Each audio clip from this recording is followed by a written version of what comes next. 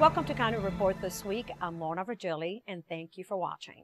We start the show this week with economic development news. The County Council has given its approval to a plan that provides a new vision for the White Oak area of Montgomery County. As Susan Kennedy tells us, the proposal is expected to bring much-needed investment to that east part of the county. Susan? Lorna, the County Council has wrapped up its discussions on the White Oak Science Gateway Plan, which aims to build on the assets of that area and create a vibrant community. The Council has approved this major plan that will provide residents there access to more jobs, housing, and amenities. This new vision will revive the eastern part of Montgomery County that has been struggling for a number of years. But the real issue for us is that we're setting a vision for White Oak, possibility.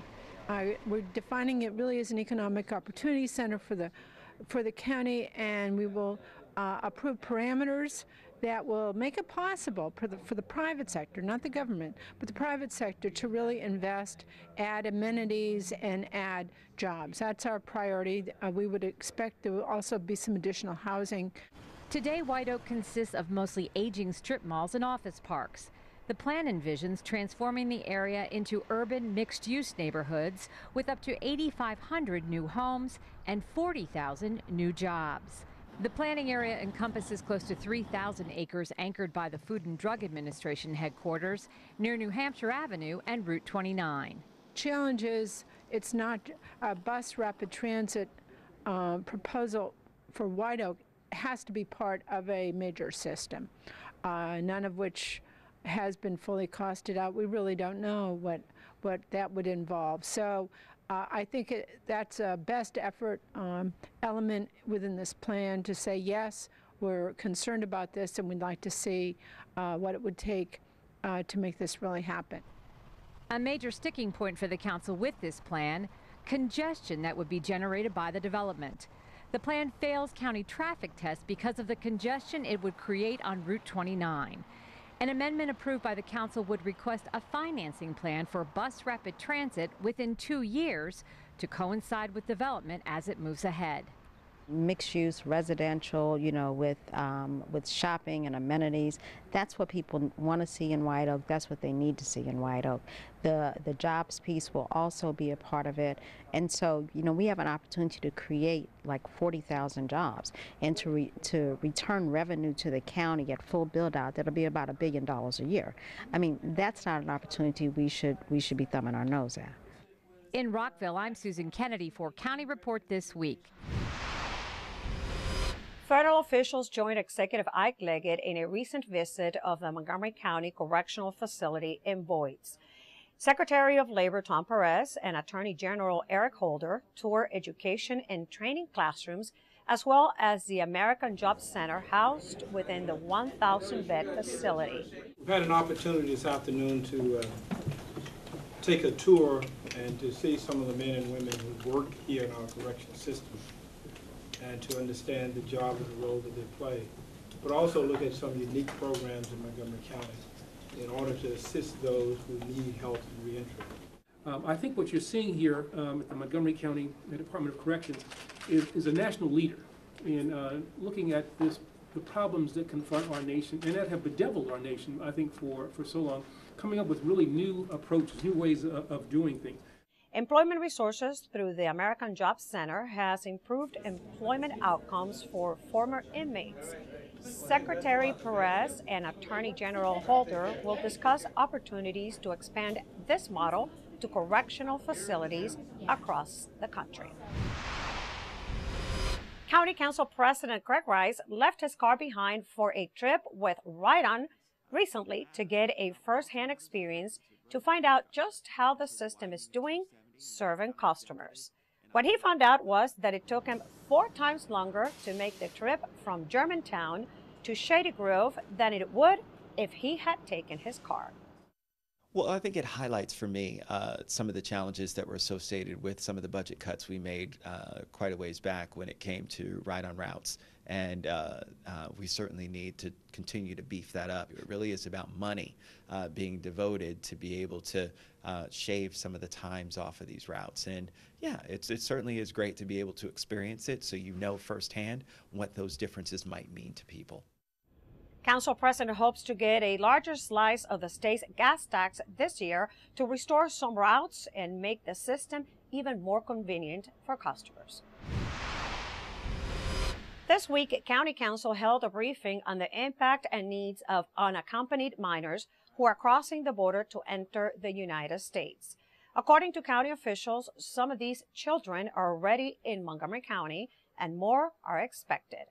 Executive Ike Leggett said the county will not turn these kids away.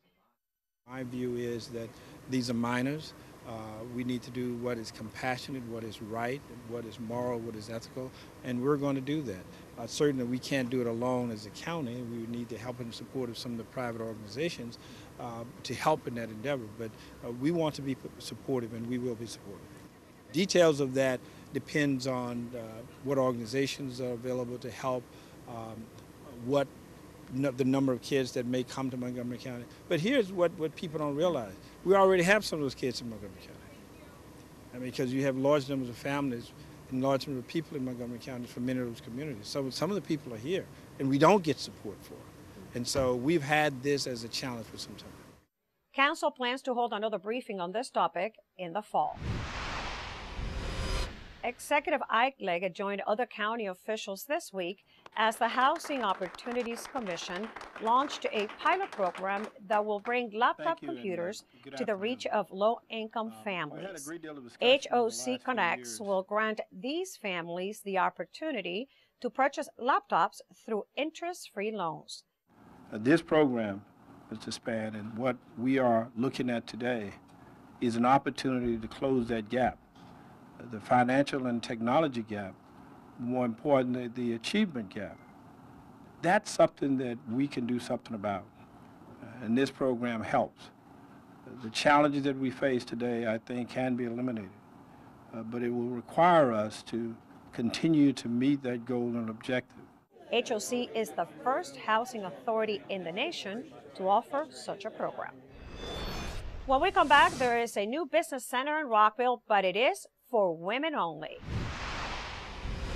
And MCPS incoming 7th graders will have to get 2 shots before starting school later in August. Stay tuned, we'll be right back. At the 66th Annual Montgomery County Agricultural Fair, you can feel country in the air. Experience our thriving agricultural community and enjoy all of your favorite rides and food. Witness the stars of big-time wrestling, WWE legend Mick Foley, the Mighty Midgets, and more. If you've never seen a monster truck perform twin 360 backflips, don't miss this year's fair. Only $10 admission, and kids 11 and under get in free every day. Visit mcagfair.com for more information. Did you know there are more than 10,000 county government phone numbers? But there's only one number you need to remember for non-emergency calls, 311. MC 311 is Montgomery County government's online telephone information system. Need information? Have a problem or complaint? Trying to locate a county government facility? Call 311. The call center is open Monday through Friday, 7 a.m. to 7 p.m. The website is available 24 hours a day, 7 days a week. Welcome back to County Report this week. I'm Lorna Virgili. Parents of students entering 7th grade are reminded that new immunization requirements would require all incoming 7th graders to get 2 additional vaccinations. The county's Department of Health and Human Services will provide free Tdap and MCV4 vaccinations during the back-to-school fair on Saturday, August 23rd from 11 a.m. to 2 p.m. The fair will be held at MCPS's Carver Educational Center in Rockville. Registration is required and can be made online. For additional information, you can call 240-777-1550. Women entrepreneurs and business owners in Maryland have a new home, and it is in Rockville. The group recently moved to a new, larger office in the city. Rockville 11's Katie Giardi has the report from the grand opening. Rockville Economic Development and the Maryland Women's Business Center recently celebrated the opening of a new, larger office space at 51 Monroe Street. So our new space really offers us the opportunity to hold bigger workshops and seminars and community meetings, actually. We were very crammed in our old space, and really more than 20 or 25 people was a challenge for us. The Maryland Women's Business Center was founded by Reddy in 2010 to help women entrepreneurs launch and grow thriving businesses. That's what we do. We help women here on the ground level think bigger, think differently, and to access the tools, the networks, the techniques, the programs, whatever they need to think a little bigger and start with a business that looks bigger from the beginning. More than 100 people attended the ceremony, which also celebrated the Women's Business Center's designation as an official U.S. Small Business Administration resource partner. Dignitaries included Rockville City Council members Beryl Feinberg and Virginia Onley, Montgomery Council member Nancy Florine, U.S. Small Business Administration Regional Administrator Natalia Olson-Urteco, and National Women's Business Council Chair Carla Harris. Women entrepreneurs are the fastest sector of entrepreneurs growing in this country, and it's really important that we continue to give women the training and the support that they need to not only start their businesses, but more importantly, to expand and scale their businesses for job creation. Those of you here who are women entrepreneurs, thank you for doing what you're doing. We need you to continue to grow, to start to impact this economy the way you are, and we're here to help at the SBA. And the Women's Business Center is now here to provide you with the counseling and training you need. For more information about the Maryland Women's Business Center or to sign up for one of their workshops or one-on-one coaching, go to marylandwbc.org. County officials would like to remind residents to be safe while they grill this summer. Some tips to remember are to keep the grill at least 10 feet from the house and other wooden structures. Properly dispose of ashes by letting them cool and placing them in a metal container. Never dump ashes into a plastic container, cardboard box, bag, or in any place where combustible fluids or fumes are present. It's also important to inspect the gas tank before starting up the grill. Before we start our grill, we got to make sure that all the hoses are in good shape, and nothing is leaking, no cracks, nothing wrong with it.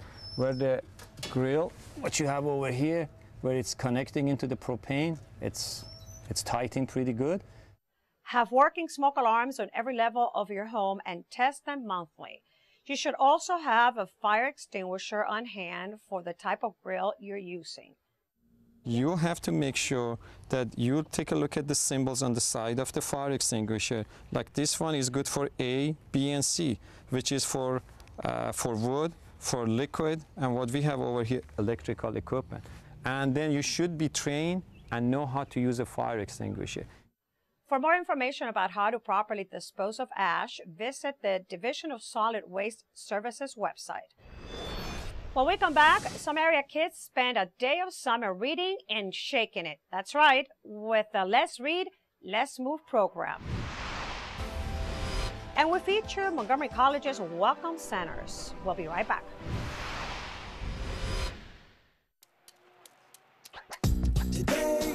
Yeah, salad on Saturday, fruit on Friday, throw a ball Thursday. Water Wednesday, touch your toes Tuesday, let's move Monday, sparkles next Sunday. 60 minutes of physical activity a day and eating well can help get your child healthy. So keep them active and eating well every day. Get ideas, get involved, get going at letsmove.gov. That's letsmove.gov.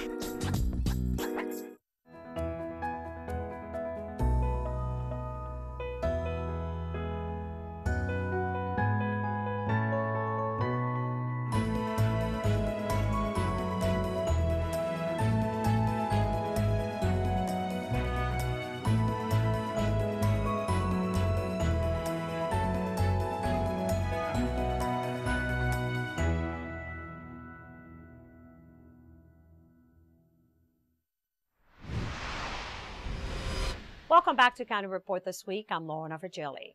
You might have been curious about classes or events happening at Montgomery College, but don't know where to start. Well, the College Welcome Centers are there to give you a hand. Danielle Stetsky has the details. Kristen Holmes is a senior at the Walter Johnson High School, and she's planning to attend Montgomery College in the fall of 2015. During the summer, she came with her father to the Welcome Center in Rockville to go on a walking tour of the campus. After 45 minutes, they were back. I like it. I see it as a possibility for me to come here. It's good for me to come here and then transfer to another school afterwards. The walking tours in small groups are offered on all campuses. Visitors and future students just need to go to the college website, search for tour, and fill out a registration form 24 hours prior to the tour day. The Welcome Centers are the first stop for any student planning to attend Montgomery College. The staff there is prepared to assist on a variety of topics such as admissions, registration, textbooks and pricing, steps to complete placement tests or submit test scores, financial aid applications, and payment information. Brendan Tatum needed the help to submit his financial aid paperwork. He came to the Welcome Center in Rockville and found out he didn't have the right forms. He would have done a big financial mistake without the help of the staff of the Welcome Center. I would have to pay out of pocket and been broke all semester. There are Welcome Centers on the 3 campuses of Montgomery College. In Rockville, it is located at the South Campus Instructional Building. In Germantown, it is at the main entrance of the Sciences and Applied Studies building. In the Tacoma Park Silver Spring campus, it is on the first floor of the Student Services building, near the admissions and counseling offices. There's also a small Welcome Center on the first floor of Montgomery College Central Services, also known as the Manaki Building. More than 16,000 visitors have been at the Welcome Centers since they opened on August of last year. The Welcome Centers have been an overwhelming success here at Montgomery College. Nothing warms my heart more than to come into the office on a Monday morning and receive an email from a parent or a student who's been helped by our services. August and September are expected to be the busiest months of the season, so don't wait until the last minute to take advantage of the services offered by the Welcome Centers. For County Report This Week in Rockville, I'm Danielle Stesky. Montgomery College students, through the Alternative Break program, are partnering with a Steinbrook Center to help transform the lives of the underprivileged. Here's a story from MCTV. In the 60s and 70s, what spring break meant to the average college student was the traditional beach week road trip. About 30 years ago, a group of college students created what is known as the Alternative Break program as a way to volunteer in their community and spend their spring break in a positive and safe manner. The Steinbrook Center, nominated by Montgomery College for its support of the college's Alternative Break program, won Breakaway's 2014 Community Partner of the Year Award. We nominated the Steinbrook Center for Community Partner of the Year with Breakaway for the alternative break experience we had with them this past winter. They really package alternative breaks very well through their nonprofit organization. 6 years ago, Montgomery College developed an alternative break program where the program has connected over 150 students to community partnered programs. So Alternative Breaks has been at MC since 2008 when our Germantown campus hosted the first trip to Biloxi, Mississippi following a hurricane in the area, and they partnered with Habitat for Humanity to provide disaster relief to the region. The first trip I took, I was privileged to get chosen as a student member to go to Tuscaloosa, Alabama. They had a tornado sweep through. It was pretty devastating to them, so I ended up doing rebuilding efforts with them in the city of Tuscaloosa. That was my first time ever leaving the state, ever leaving home, ever catching a plane, so it was pretty challenging, but it was incredible.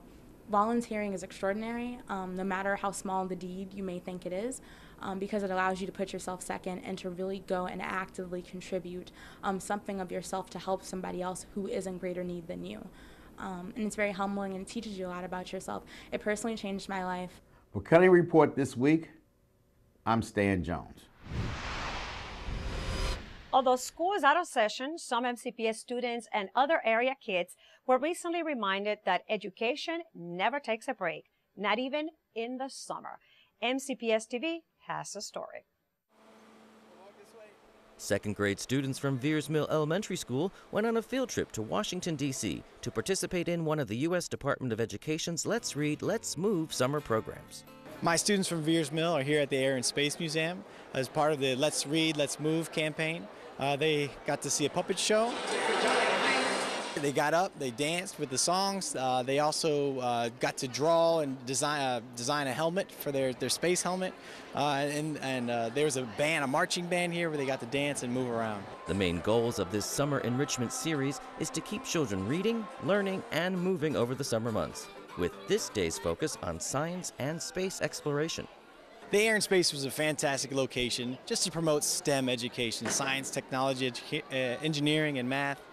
Hosted by Education Secretary Arnie Duncan, the event included many interactive activities and lessons, with a special book reading by Miss America 2014 Nina Davalori, Attorney General Eric Holder, White House Chief of Staff Dennis McDonough, and celebrity chef Carla Hall. Those of you who want to be a pilot of the space shuttle will need to learn how to fly. After the book reading, children explored the museum and took part in the Let's Move portion of the event, which included astronaut training. Part of the movement activities, we learned some of the exercises that astronauts do. We learned some of the preparation, and we learned what it's like to live in a space shuttle. We also built a small spaceship and learned that collaboration and working together is very important. At the end, we had the opportunity to meet Miss America, who promotes STEM education, and she signed our books. It was fantastic. Well, I'm here on behalf of STEM Education. The Miss America organization has been working with STEM for 4 years now. So today was an event really encouraging our youth, our children, to get involved in STEM-related fields and get out there and get moving. I love learning how to be an astronaut, and I love the puppet show. I got a free book called I Am Going to Fly Today. From today, I want to read more. Coming up in County Report this week, we'll show you how to play foot golf at the county's first course.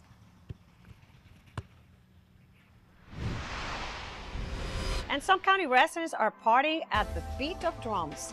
We'll tell you where to join the fun. Stay with us. We'll be right back.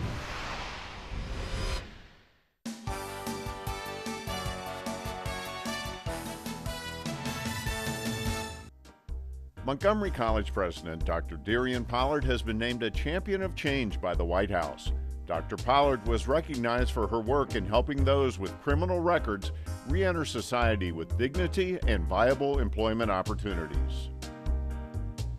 The Rockville Campus Observatory has been selected as one of the 25 best college observatories in the country by collegerank.net, which ranks colleges for prospective students. It was chosen for its variety of telescopes and also for being a center of educational activity for students and the community.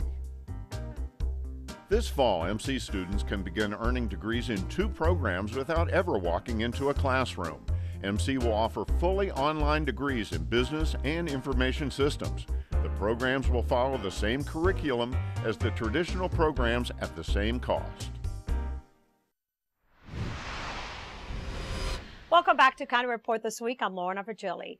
Across the country, people are getting together to drum.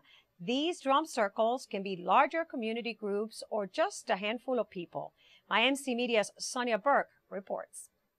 I'm in Silver Spring on an assignment you can't beat, learning what it's like to be in a drum circle.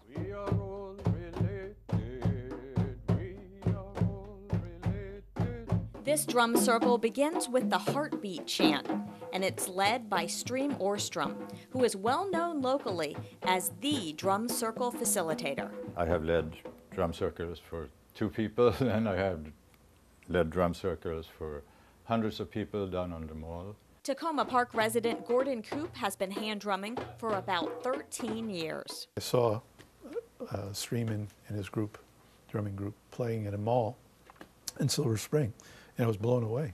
It was really cool. I said, oh, I got to do that. So I really come to it naturally. So it's fun. That's the attraction for Beverly Lair, who is a drum circle regular. I love it. It's mentally very freeing. I love the rhythms. It's just compelling. The rhythm is very freeing. The idea behind the drum circle is to bring people together, to relax, to celebrate life, and to promote unity.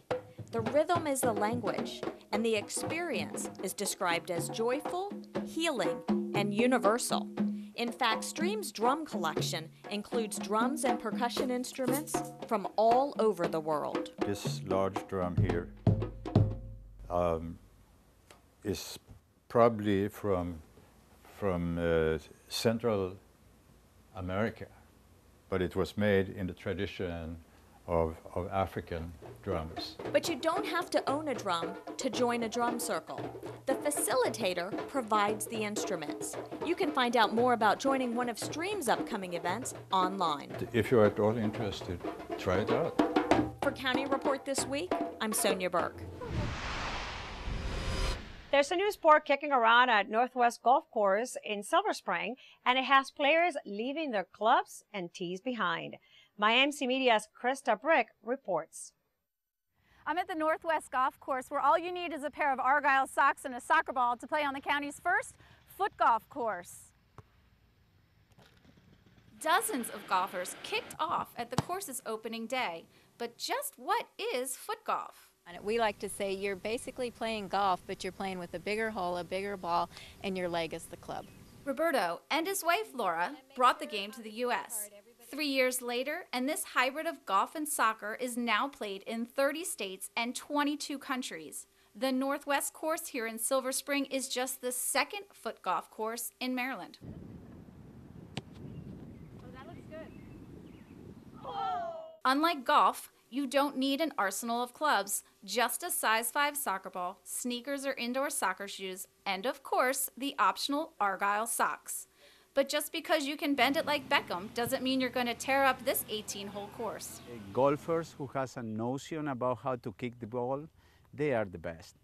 Also, soccer players with a notion of golf, they do a good game.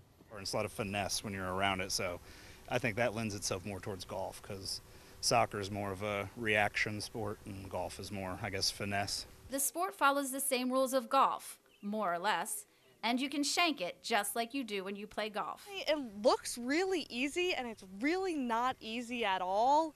You expect the ball to go one way, and then you kick it, and it doesn't go that way. The game is bringing new customers and their cash to the course. What's great about foot golf is that foot golf, we can do a tee time of foot golf and a tee time of regular golf. So it's mixed right in, it's easy to play, and that's what makes it fun. Next up, lacrosse fans, fling golf, coming soon to a Montgomery County course near you. For County Report This Week, I'm Krista Brick. National Night Out will be celebrated on August 5th at 14 locations throughout the county. County Executive Ike Leggett, along with Police Chief Tom Manger, will be visiting the locations. National Night Out is a yearly event that gives residents the opportunity to meet up with law enforcement officials to discuss crime prevention methods. Neighborhood watch groups, businesses, civic groups, and individuals gather to keep crime watch volunteers informed, interested, and motivated.